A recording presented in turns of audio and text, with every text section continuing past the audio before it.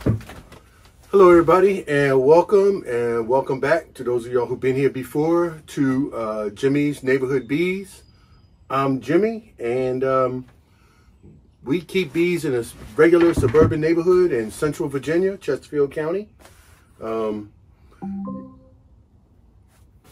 She just told me I got a delivery. Anyway, so we keep bees in a regular neighborhood, regular, backyard. So you can do it too if you got limited space. Basically, that's what I show here. I'm not commercial, I'm not sideline. I'm just a neighborhood guy who enjoys bees. Remind everybody again, it's June now. So coming up shortly is the Honeybee Festival, June 24th, 10 to 2. I'll put the little thing right there.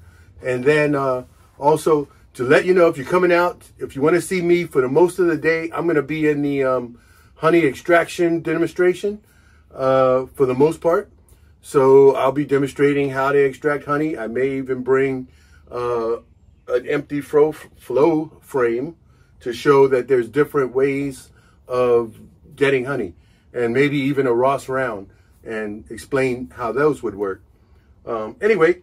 So, what I'm going to do today, I moved the farmhouse hive, that's what I'm calling it, to the back there, and I moved the swarm that I caught next to it, because I'm going to put those bees, the swarm catch, in that hive, in the farmhouse hive, and those will be going up to West Virginia.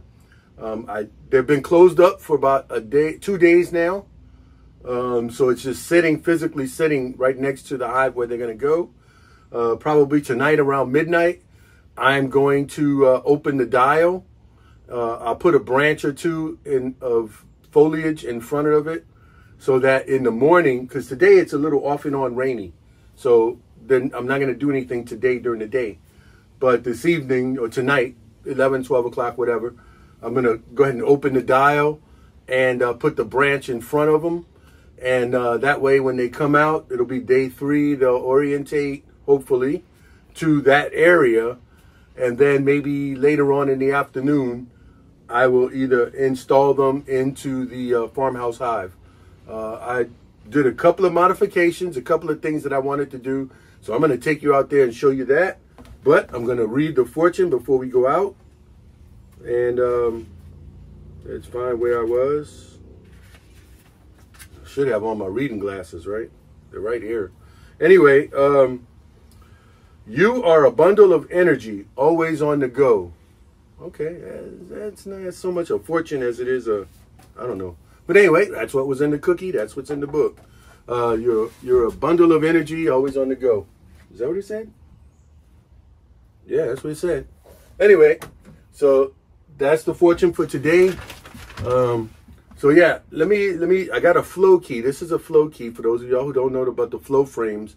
This is how you open it to extract the honey and then reset it so that the bees can refill it. I wanted to, because my daughter's hive is going to have a couple of, or I think I have 1 or 2 extra flow frames. She's going to have them there, and I want to keep a key with that hive. So I don't know if I even finished it. I can't remember. It started raining. But I'm going to have a place to put the flow hive key, as well as a J-hook. I installed some neodymium magnets. Yeah, I kind of, well, you'll see when we get out there. Let's go.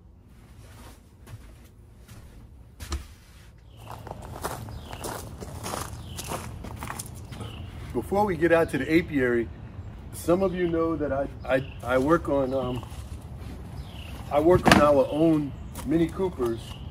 I have another channel, Jimmy's First Gen Mini Rescue, and you have to do all of this to change a clutch. This is the transmission sitting on the ground. I went ahead and refurbished the subframe, and I'm waiting on a couple of parts to replace that are wear items inside the transmission. But if you want to follow that along, just go to Jimmy's First Gen Mini Rescue. This happens to be a 2003 Mini. The frame you guys are sitting on a 2004, and then we have 2 convertibles. 3 of them I bought at auction, and the one you're on right now, the gray one, that was the original purchase. So this was the most expensive, $800. And I've been driving it for about 4 years, and the clutch finally went out. So I'm replacing it. Anyway, now let's go out to the bees. I know that's why you came. Put this back. Okay, y'all, some of you know I'm limited space. So my whole apiary is about 80 feet long. From around there, there's some hives here. There's one next to the storage shed there. Then these 2 on the back row, or 3 actually, and then if I turn around this way, right next to the boat, this was my swarm tree here, where I caught both swarms this year. So this is gonna be the location these bees establish. Like I'm planning to leave them here in this area for about till October, November time frame. Depends on the weather, could be December, but I'll take them up to West Virginia. They should be well established by then. I have an easy way of moving this hive. I can lean it up, put it on my 2-wheel wheelbarrow, and then I just roll it on the wheelbarrow. I have I got run flat tires on there. Guess that's how you say it, on the wheelbarrow. Anyway, I'm also thinking about making a different kind of rig just to pull it like a cart, like a flat cart, flatbed, to just lift up one side, whatever. Anyway, it shouldn't be that bad. And also, I can drive my trailer right here and roll it right up on the trailer. So it shouldn't be an issue getting it over there. But I see a couple of bees outside the gate here. Either they're trying to get in or whatever, but I don't think they came out of the box because nobody's able to get out. Anyway, let me open this thing up and show you what I did inside. Okay, I already had a flow key in there. I've had so many extras. But what I did was I ended up using some scrap, and it had slots already in it, so I can do that and pull it out. To put it back in, you just kind of put it like that and like that, and just leave it hanging. Here is where I put the neodymium magnets. They're kind of glued in, and I kind of etched it out. Not etched, what do you call that? I just hogged it out with a chisel, and that will stay there so that when I do close it, it won't fall, and I can leave the tool with the hive, and I don't have to, bring a separate tool back and forth. There'll be nothing in that side yet. I do have one XL frame here, and depending on what they built up, if I need to add frames, I think I have 3 more XLs, and then I have to build some more. So yeah, that'll be where these bees go. So these are 5 deeps, 5 XL frames in here. So they'll be in here, and then if I got to expand it to 6 or 7, then that's what I'll do. And yeah, so those are the 2 things I did for tool storage: the flow key and the regular. I prefer the J-hook style. I may even put another magnet here and put the other type of hive tool as well, the little pry bar looking hive tool. So I think I may do that. That way I'll just have one of each in this hive. But other than that, I didn't change much. I'm gonna store some of the deeps on the deep side here. And I'll probably also store a couple of extra XL frames on this side. I see I already got a bug in there. So we'll get our hive tool and kill that one.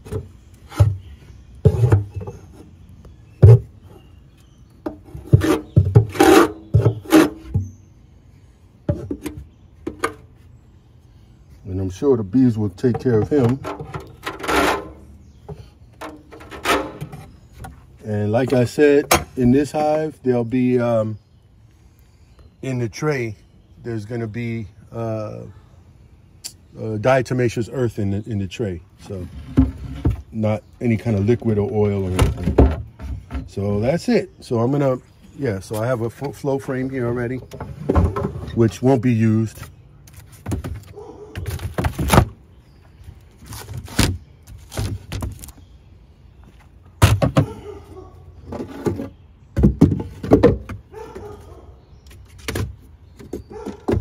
I have a deep frame, and I'll just store some extra frames, and then when I go back up, when it's time to go up to my daughter's house, of course the hive will be established. I'll have enough frames that I know I need in here, and yeah, so everything will be good. All right, so that's it. That's just a quick update. Like I said, tonight, open this up, and then tomorrow the bees will reorientate to this area, and then tomorrow afternoon or tomorrow afternoon, I think it's supposed to be nice weather. We'll because it's overcast today, it's not a good day to mess with bees. We just had a quick shower that went through, so definitely not a good day. But yeah, and I'll be able to put the bees in here tomorrow. So that's it. I'm gonna close it up, and yeah, I'll see you guys tomorrow. Okay, I forgot. I added one more thing, modification. I didn't do the hive tool holder yet, but I'm gonna do that a little bit in about a couple of minutes. But what I did do is, at the front of the hive, I added the queen right dial. Now, I had bought a pack of 5. I'm gonna put the description in the description. I'll put it where I got it from.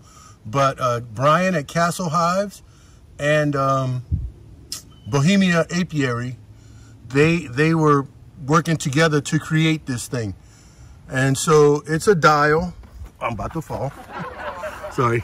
It's a dial, and it just tells you, you know, what the hive is queen right, if they swarm, if you see swarm cells, if there's no cells and no queen, if there's a virgin queen, supersedure cells, or you got a very good mated queen.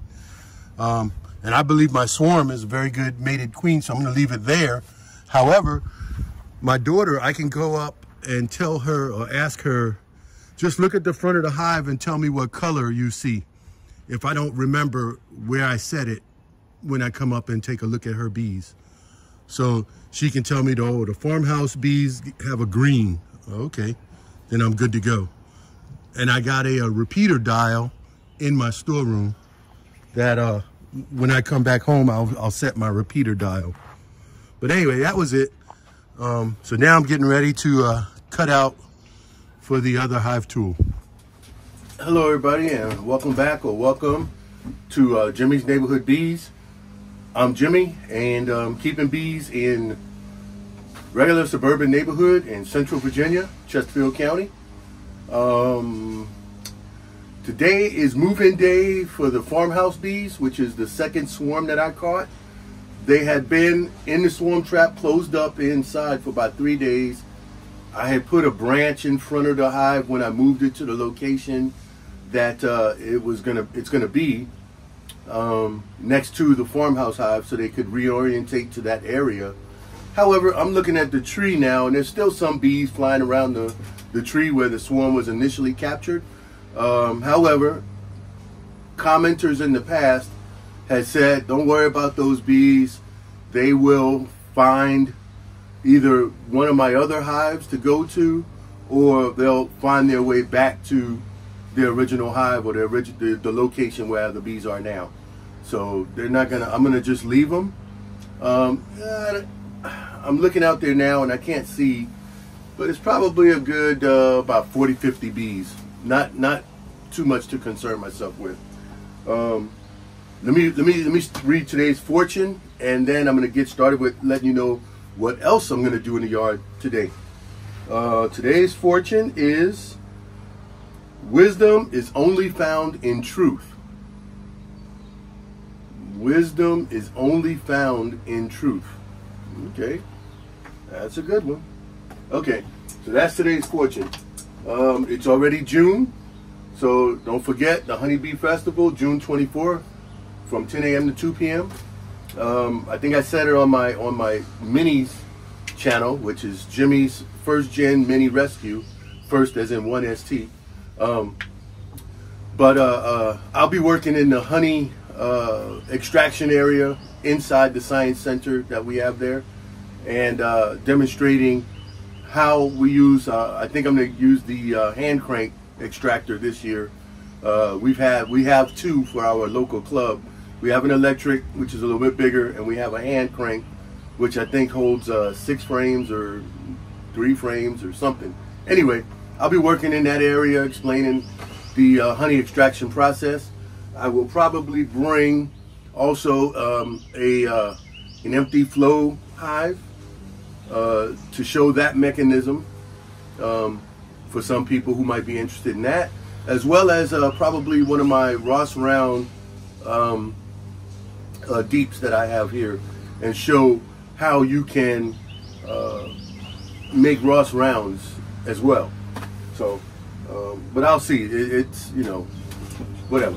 Anyway, I have a list of everything that I'm going to do or supposed to do in the bee yard, but I don't think my bees here can read, so they're probably not going to go by my list. But this is this is my you know, what I think I need to accomplish today. My neighbor is cutting his grass, so that's why I'm filming the intro here inside the storeroom, my shed, my bee shed. However, when I get out there, please excuse the ambient noise. You can probably hear it now as well.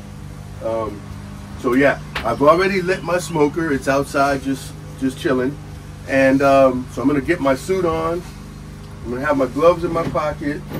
I've got my paint pen in there in my pocket, queen catcher, because if I find the queen in the swarm, if she's not marked, I want to mark her. Someone said, you know, she should be last year's color, which was yellow. Yeah, but if she's marked, she's marked. If not, but I think I may just, I bought a pink pen because I was marking bolts on something with my car. But anyway, so I may just mark her pink. I don't know. Other than that, let me think. Anything else? I did do a few modifications to the FarmHouse Hive as far as tool storage, hive tool storage and flow tool storage, and also the queen right dial. I have one here that's going to be my repeater dial for the West Virginia hive, so it'll be up there in West Virginia. Anyway, yeah, that's it. So I'm going to get out there. I'm going to get suited up. I'm going to get out there and yeah, get to working these bees. All right, y'all can come along. Okay, it's a little bit windy out here, so I hope the volume comes through. I'm going to show you what I got going on. I've got 2 of my XL with the black foundation. I'm going to put 1 on each side to start with. It's got a black heavy waxed Premier foundation. And then here, these 2 are 2 follower boards. So once I get the 5 frames from the nuke in here, I'll, you know, button them up tight together, and then I'll push the follower board. And if I need an extra frame, I have another one that has yellow foundation here. It's an XL, and then I can move that over if they're looking like they need another. Or if I need to just move them over this way, I can put a follower board on this side, you know, and take up, you know, a good inch or 2 without the bees having access to this space. So again, I'll see what happens inside the hive once I'm in. And I'm gonna have you guys looking over my shoulder And then the yellow hive that's right next door, last night there was a bunch of bees camping out outside. So I'm gonna make sure that they have plenty of room. And if they don't, then I'm gonna put a super on there. That was one of the packages that I just got. So I wasn't expecting them to grow that fast or that big. So we'll see what happens with that. Anyway, let's see, what do we got here? We got because the top is screwed down. And I've got my notebook. We'll just stick it here. Oh, you can see, yeah, the hive tools. There's 2 magnets inlaid in here for that hive tool. The hive tool here, that's a J-hook. This is one of the pry bar type hive tool. And then the flow key. And when I close the top, they all stay put. I have one of these things, and I have to find a way to, I'll just probably get some bungee type stuff material and screw it into the top so that this can just bungee in.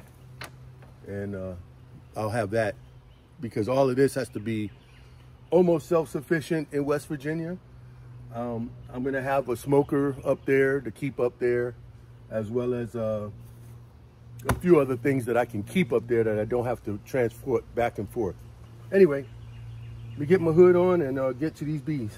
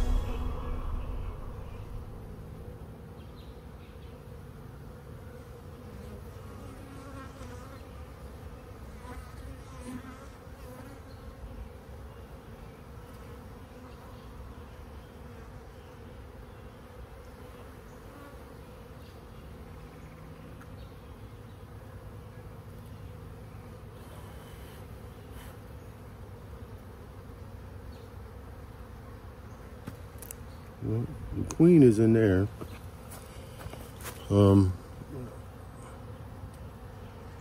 She's not marked. I am gonna mark her. I got her in this catch.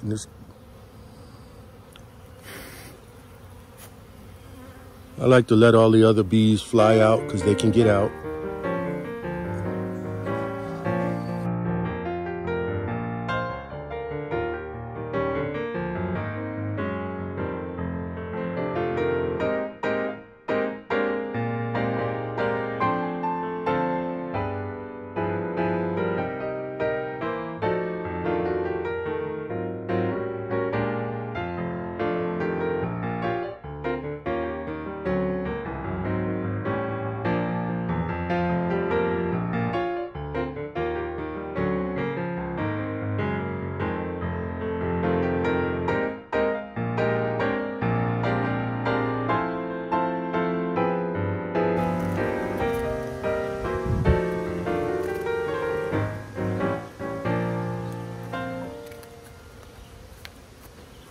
Okay, I found the queen. I went ahead and marked her pink just because I know this is the swarm. I'm gonna dump these bees out, and because there's some dead bees in the bottom of the swarm trap. And then I am going to look in this yellow hive. So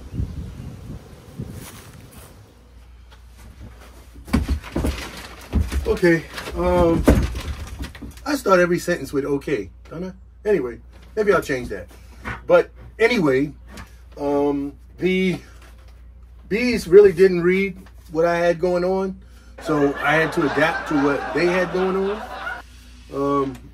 I did relocate the swarm trap, the second swarm, to the farmhouse. I found the queen. I marked her. I marked her a funky pink, but it's just because that's what I had, and that's what I'm gonna mark all of the swarms is pink. That way I know where they came from. Anyway, the 2 package that I installed are doing great. I saw both original queens from the packages. They were marked red. Let's see. So they both needed supers. I put them on just to give them more room. There was some cups, queen cups, but nothing was charged. So no big deal there for both of those hives, the packages. Now the weak hive, which is the underdog hive, and the first swarm looks like they had swarmed again. However, I saw a queen in there. I captured her. She looks good. However, she wasn't laying very well. And this was the first swarm. But this one, I had marked the first one. This is the second queen from that swarm. Now, having said that, when I first got the weak hive, I ordered 2 queens from Bee Weaver down in Texas.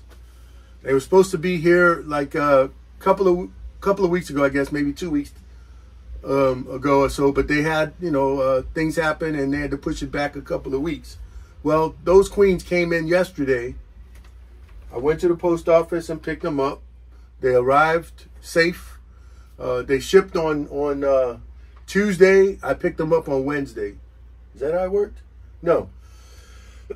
They shipped on Wednesday, and I picked them up on Thursday. So the queen is in here. She's marked red. I have 2 of these. None of the bees inside are dead. I spritzed them with a little bit of water, and not spritzed, but just put a drop of water and a drop of 1-to-1 sugar syrup with some Honeybee Healthy. I talked to Brian at Castle Hives. Not talked to him, but I messaged while they were on one of their Wednesday live chats, the stream team. And I was wanting to know how long I can bank these for. And as long as I keep them, in a warm place and, make sure I hit them with some juice, some water and some juice, they should be fine for a couple of days. So what I did was I removed the queen from that swarm. She wasn't laying well. And I removed did I remove the queen from the weak hive? No. Yes. Anyway, I removed both of those queens, the weak hive queen and the swarm trap queen. I got to go get the weak hive queen. She's in the shade underneath on my boat trailer. But I really don't know what to do with them. I'm going to dispatch them. I'm going to save them in a jar, though, because I can make some queen pheromone, something or another, like a lure, or attractant, something. But anyway, so I'm going to leave them queenless for a couple of days. And then while I bank these 2 queens, and then I'll go back in either Sunday or Monday. And depending on weather, well, maybe not depending on weather, and then I'll put the queens in there, and I'll try to see if they're gonna accept them or if they're gonna ball the cage and try to sting through the cage there. And then that means, I'll check for some more if they started building queen cells, because they know now, or they should know by now. It's been an hour or 2 that their queen is no longer there. So I will send maybe Fred Dunn. I'll look it up on one of his previous shows, see if someone talked or asked a question about how long before when you pinch a queen or dispatch a queen, can you introduce a newly mated queen, because these are mated. Anyway, that's it. I'm going to close this out. So out of the 6 hives, 4 of them are doing great. Fair, you know, it is what it is. The transfer of the bees to the farmhouse hive was great, easy. I put a couple of extra frames in there, so I think there's a total of 7. And then I have the follower board, and then I have 1 or 2 more. But I do have to build some more frames because, yeah, I need more frames. I had ordered, I think, 30 of the Premier Black Foundation, 30 deeps and 30 mediums. I used a couple of them, so I'm going to have to build some more frames and get them on standby. Anyway, that's it for now. I'm gonna check, make sure, you know, everything operates well in the farmhouse hive. Then I have to use my head and start thinking about a second hive for my daughter's house. It's gonna also be the same style, long hive with the XL frames for the brood section and deeps for the honey section. So yeah, so that's it. Anything else I can think of? No, that's it. I'm not going to put my swarm trap out again. Right now, there's a few bees flying around where it used to hang. No big deal. We'll see where they go tonight, and then tomorrow, see what it looks like. It's so easy for me because I'm right here in the backyard, and I can look out at any time that I wish. The bees in the farmhouse hive look like they're orientating and getting their stuff together and adapting to life in their new digs. Anyway, that's it for now. Closing this out, and thank you for watching. Thank you, all of those subscribers. I should start these videos with thanking my subscribers. Maybe the next time I will, along with the fortune. People who comment, I try to answer every comment. Constructive criticism, telling me something I don't know, or giving me a tip, you know, it's all appreciated, because again, this is year 4 of beekeeping. Started out, my first hive was a flow hive. I bought it because it was a beautiful hive. Had no clue about beekeeping, nothing. I bought it in, it was an anniversary gift to us, as we live in October, our anniversary, and 4 years ago. So when I put that hive together, it took about 2.5 hours to put it together. I did it in my living room, and my wife, you know, and after I oiled it and it was all pretty, she's like, "That's not a beehive, that's furniture," because it was just beautiful. And then I was like, "Yeah, I probably just need to leave it in here." She said, "Well, no, it's a little expensive for leaving it in here." She said, "So you need to put some bees in it and be a beekeeper." So that rest of that winter, I studied everything. I found my local club about beekeeping. It was told that I should have 2 hives versus just 1. So I went with a standard Langstroth. And then when it came time, I had already pre-ordered a nuke. And by the time I was going to pick up the nuke, they were sold out of nukes, but they had packages available. So I started out with 1 nuke and 1 package. And the nuke, the first year, it produced a little bit of honey, and that was exciting. And it was a deep, medium configuration because I didn't put the flow frame on it. And then the package, it was just when I installed it into a 10 deep, it took them a while to get going.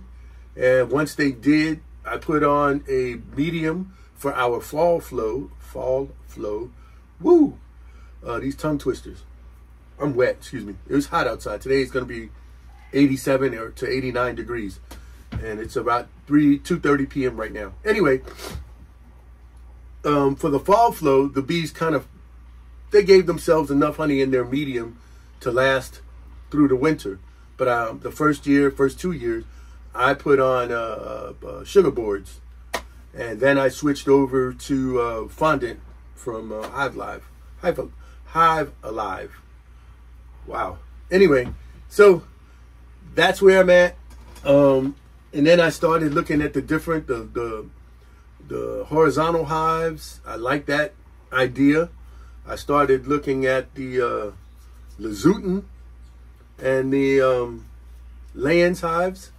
But I kind of like the Langstroth width too. So I made the combo XL frames, and I've been using those for 2 years now, 3. This is the 3rd year, I guess, with the XL frames. It's been that long. Yeah. Because I figured if a deep and a medium was how to get through winter, make it all one frame, and the bees don't have to jump from the deep to the medium. They just walk right up. So anyway, I'm rambling. I'm a rambling man. Philip from RTX Honeybees told me that in Texas. Shout out to Philip. Anyway, all right, I'm gonna get out of here. I'm gonna go inside and rehydrate. And I pulled off 1 frame of honey, stuck it in my freezer, and the wife and I will enjoy that honey later on, tomorrow or something, another day. Or maybe when the grandkids are coming next week. See if I can get my granddaughter and grandson. He's not likely to go out there, but my granddaughter will go out there with me. So we'll go out there one day. Maybe you guys will check her out. She'll be 7 at the end of this month. Anyway, all right, I'm out of here. Thank y'all for watching. And again, have fun with your bees.